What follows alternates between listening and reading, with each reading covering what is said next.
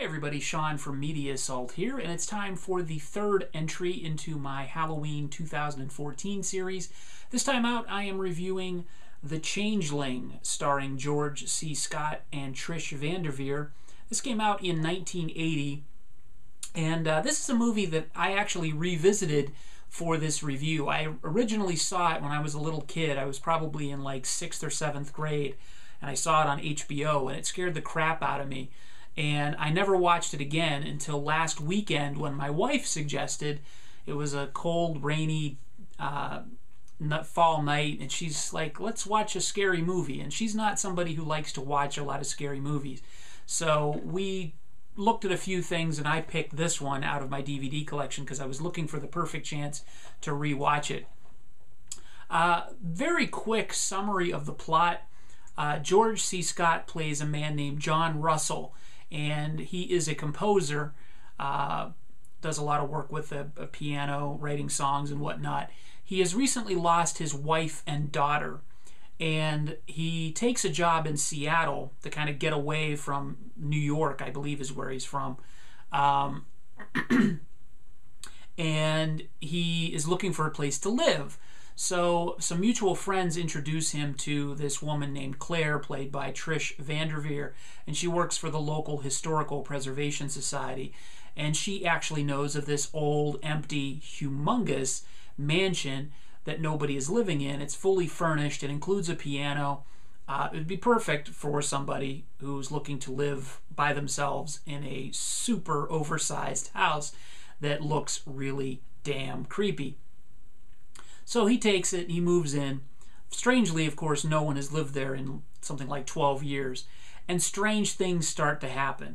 One of the coolest things that happen, and I'm not going to give away everything in this movie, because kind of the joy of this movie is the fact that it's kind of a, I don't want to say it's slow, but the pacing of it, it really kind of builds up to the eventual reveal of what's going on, and that is just a fantastic moment in the film, and I don't want to rob that from you. But one of the creepy scenes in this film that I will give away is George C. Scott is he plays this composer, and he's writing a piece of music.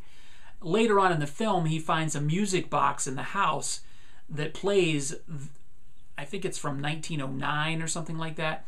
The music box plays the exact same song that he's been working on ever since he moved in the house.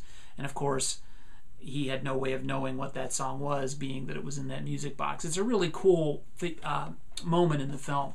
But this is a really old-fashioned, sort of classically styled horror film. It's not something that's going to have a ton of jump scares and try to cheat its way to scare you. This is a classic, kind of turn up the suspense one notch at a time as the film goes on.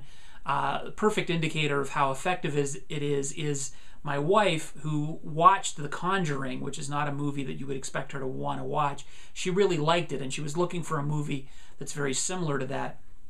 I don't know how exactly similar this film is to The Conjuring, but this was the exact type of movie she was looking for. A classic, not gory, but scary, creepy film. And if you're looking for an old-fashioned ghost story, haunted house movie, this would be right up your alley.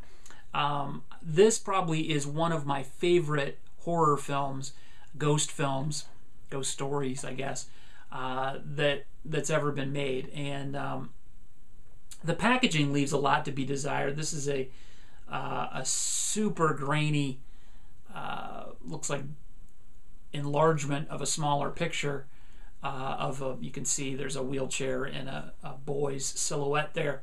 I won't give away the significance of that, because again, this really needs to be a movie that you let build up and scare you. A lot of the things that I like about it, I don't want to give too much away because I don't want to spoil anything, but the cinematography in it is very good. The camera work is fantastic. The sound is really good. The special effects, what little there are pretty basic, and all of them are practical effects. Of course, this predates CGI by quite a few decades. But overall, this is a really effective film that doesn't need a lot of tricks or gags or anything else other than a solid story, good filmmaking, and really effective performances from everyone involved. to kind of reel you in and just scare the bejesus out of you. So, no, it's not going to make you jump, but it will creep you out. And if you watch it on a dark night, dark, stormy night, as the cliche goes, this one will get under your skin, I promise you. So, my review of The Changeling is that I will give it a 9 out of 10. And I highly recommend it as a Halloween film. And you can buy this on DVD from Amazon somewhere in the vicinity $5, $6. I picked this up a couple of years ago online, and I don't think I paid much more than that back then. So it is still in print. It's not particularly hard to find. It is not available on Blu-ray as far as I know, but do check out The Changeling. Thanks again for watching, everybody. My next Halloween entry will be up very shortly. I'm going to be watching The Possession, which is a recent, much more recent horror film about the Dybbuk box, or the legend of the Dybbuk box, and it's based on a true story. So look forward to that, my final entry into the Halloween 2014 series. So thanks again for watching, everybody. As always, feel free to rate, comment, and subscribe if you haven't done so already. Thanks again for watching. Take it easy.